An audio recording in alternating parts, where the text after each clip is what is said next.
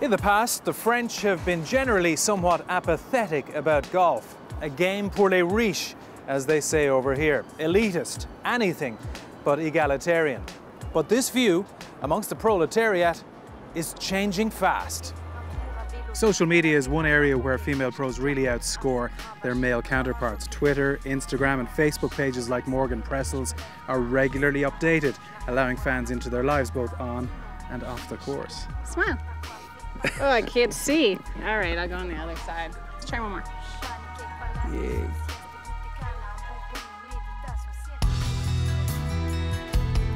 Golf is at a crossroads. In the professional arena, the game is as exciting as ever. Now, while Tiger Woods may not be the dominant player he once was, his legacy has left a new breed of gifted young players coming to the fore, headed by Rory McIlroy, the new standout star in the game. Jack, how strong is the pro game right now in your opinion? Well, I think the pro game actually is in pretty good shape.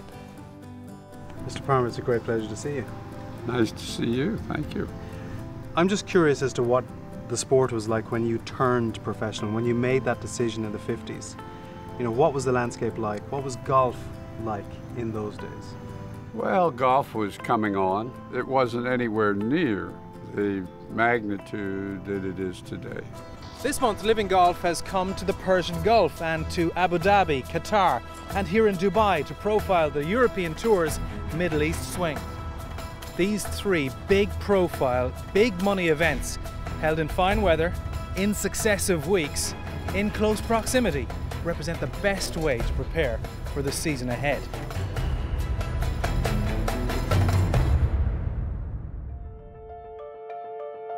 How does Ricky Fowler handle the kind of media attention, the circus, the interest levels that have obviously increased about you? Well, you're here talking to me, so I'm doing something right. In 2022, the FIFA World Cup will be staged here. This is one of the major stadiums at the moment being reconstructed.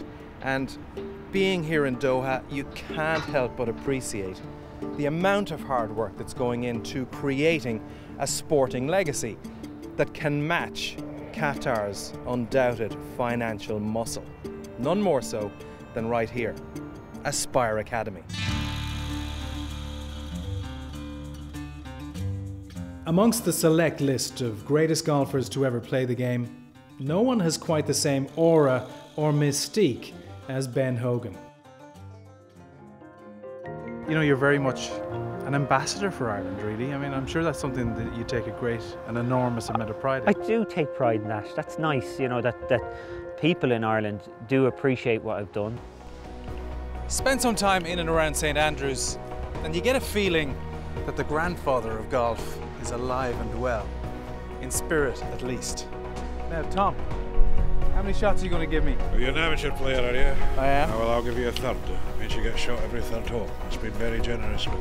So come on, what's the real secret to playing the old course, Tom?